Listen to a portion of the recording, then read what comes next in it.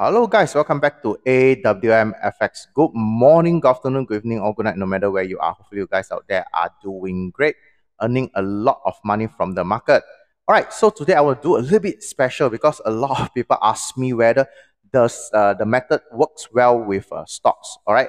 Yeah, coincidentally, I think it's a universal attraction. Recently, I was having dinner with some businessmen, and they asked me about the Malaysian stock. I'm from Malaysia, so they asked me about Malaysian stock. So I'm going to share with you two different stock, and I'm going to explain to you the positive, or should I say the advantage and disadvantage using this method trading stocks. All right.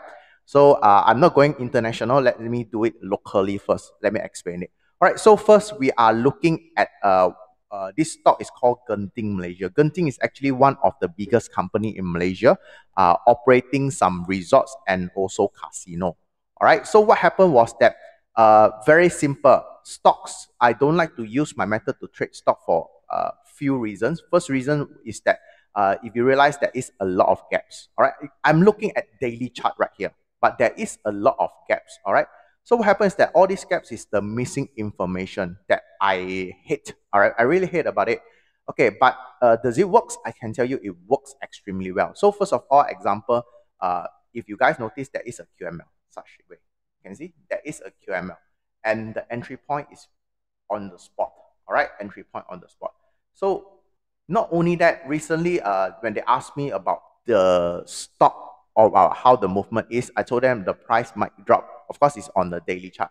Because why? Reason is that I saw this setup. All right, some of you have been watching my shorts video. You realize that this is something we call as a SBR, support become resistance. All right, so there is a heavy support right there, and then heavy support. And not only that, this area, if I extended it to the left hand side, all right, what happened is that there is support and resistance. All right, the price tried to break, went up, okay, then it was able to break. Now the key point right here is that when the price break, it forms a doji king. All right, doji king. If I go to a lower time frame, let's say a smaller time frame like H4, I'm able to spot my entry, a very precise support. This is supply area, the supply area. That's why the price rejected right there and then dropped. All right, for those who are trading stock, this might not look quite a lot to you guys. Okay, this is another disadvantage. I can predict the movement. I can predict where the price drop on the supply or demand zone, but it does not really give you a lot. All right, and you need to hold for quite some times. That's why I don't like to trade stock using my method, even though it works. All right, I can tell you, even though it works. So another example that they do also ask me is about this stocks. We call it the capital A. All right, let me see. Capital A. All right, it's also from Malaysia. If not mistaken, is one of the company represent AirAsia. AirAsia is one of the biggest airline. All right, in Malaysia. Budget airline. All right, some of you might heard about it before. All right, it's AirAsia. All right, so what happens is that besides QML, SBR, all right, then they also ask me about some prediction about these stocks. Right, very firm. All right, I can tell them this stock is going to drop. All right, it's going to drop, and not only that, there is a limitation of this drop. Okay, at this moment, it's going to drop. Okay, very simple. When the price goes up and then move this way, now we are looking at a bit high time frame. Let's assume for H4. All right, price went up and then price came back down this way. What I actually noticed is that the price is making compression movement. All right, I've explained about this movement. This is a liquidity building movement. All right, it may present to you the price is dropping, but this is a compression. This is a compression. So where is the rebound area? So there is a high probability the price might rebound in this area, right? Why? It's because this is a strong demand zone, all right? It's a strong demand zone, especially on H1, all right? H1, where there is a QML, all right, for a buy, all right, where there is a QML for buy. So this is a very strong demand zone.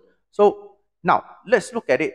Another negative side about using this method on stock is that can you see that actually the candlestick movement of course, it may be due to the gaps that I mentioned earlier on the Genting, all right, the stocks.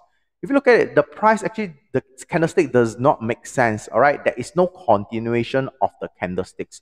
This is very, very big problem. All I can actually look at it is estimation. It doesn't really present me the good data for my analysis. But anyway, the movement itself, QML, you can see actually very well, right? The QML price came back into the QML, right? Just give you an example. Okay. QML price came back QML and then break structure. Okay, sorry for that. And then broke the structure. And then what do you have? We have the break of structure right there. And then price came back, tap on this supply zone, and then it continues drop. You can see everything is exactly the same as forex trading, as index trading. As long as I'm able to put the data in a chart, I can tell you I can analyze everything. Okay.